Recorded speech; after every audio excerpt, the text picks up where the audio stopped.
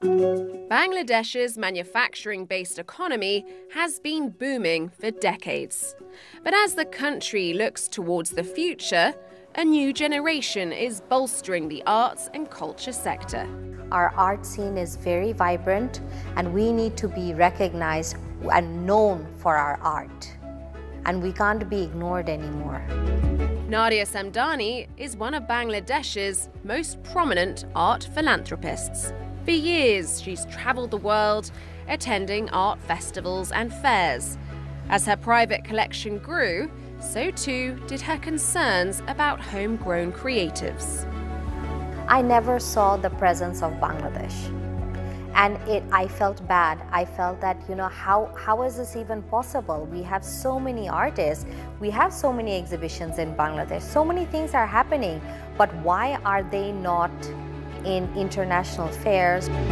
That question inspired the Dhaka Art Summit. Launched in 2012, the free event takes place every 2 years. Samdani says it's one of South Asia's largest art events, featuring 9 days of exhibitions, workshops and talks. According to her, around 300 artists participate, and in 2020, almost 500,000 visitors attended. Most were Bangladeshi, but the number of foreign guests has also grown over the years. In 2018, we had almost 1,200 international visitors. That is actually, I think, one of the highest visited for one single event. Dhaka Art Summit works as a bridge, connecting Bangladesh to the international world.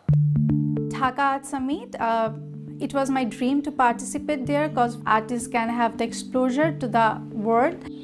Soma Jannat is a Dhaka-based multimedia artist who mainly works outdoors. My work is about how we can cultivate our senses through the relationship with nature. I see myself as a bridge to connect different aspects of life and want to create hope and kind of an optimistic lifestyle. Jannat participated in the summit's most recent edition in 2020. She won the event's flagship prize, which awarded her with a 6-week residency in London.